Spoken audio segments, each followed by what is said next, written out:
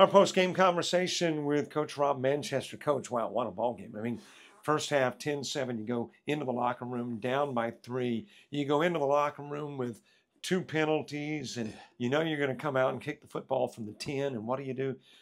You outscore them by a ton in the second half, win at 35-10. You got to be maybe not real happy the first 30 minutes, very happy the last 30. Man, just get a win on the road against a high-quality opponent.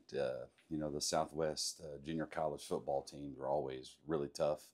They put it on us last year, and I guess we were able to return the favor, but it didn't look good in the first half. Just the guys just playing hard, but a couple late hits. Just got to be a little bit more composed. But we weren't really, I don't think, clicking on all cylinders on offense. We were giving up some plays on defense, but really had only given up 10 points. So we just went in. Went into yelling and screaming. It's just we got to execute. We got to play harder. And that's what we did. I'm glad we had a good, strong win because I knew we had to kick off from the 10. So he still had a pretty good kick. But no, it's a lot of good things that our young men can learn from. Especially the one that got the 15-yarder, and then kind of some other stuff. That's not who we are at GMC. We got to be composed and don't let things have a second, third order effect, like having to kick off from the 10. And thank goodness we went out and got punt 3 and out, and I don't know, and we started playing. I got to ask, because to me it was the turning point in the game. I know you were already up 21-10, but when McCray had that pick six, that was kind of the nail in the coffin. I think so too. There was still, I think that was in the fourth quarter, wasn't it? Third quarter. There was still plenty of time, but just anytime you get a pick six or a fumble recovery for a touchdown, it just makes your chances of winning going up a lot higher. That put us up by by 18. So didn't really change anything offensively or defensively, but I think that helped us impose our will a little bit more. I think the best compliment was, their coach after the game said, "Hey, you basically out-physicaled us in the second half," and that's all due to our strength coach and the hard work our guys have been putting in the weight room and stuff. So, it was a great second half.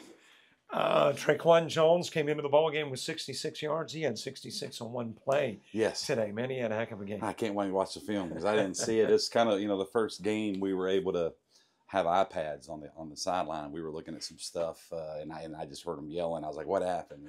Traquan finally broke one, and I think that's I don't know. Go back and watch the film in the first half. They were doing a good job defensively, but our running backs, I don't know if they were necessarily not putting their foot in the ground and getting upfield, but they did that in the second half, and it turned out to be good for us. A lot of penalties, both sides of the football, and really, to me, kind of an unusual ball game in that I would see the officials conferring with one another and no flag on the field. Yeah, I think it was still a pretty clean game. Just the thing that was frustrating, Coach Reddy, offensive coordinator, and I talked to the white hat. We were beating them, on the line of scrimmage, and they would fall down, and we would just jump on them. They would call holding, and it was, I'm sure there were some, but boy, both sides, they were calling a lot of those. I don't know, but I thought it was a pretty well officiated game. They didn't really get involved too much, but anyway, it was good and clean, and played pretty well. Big win, especially on the road.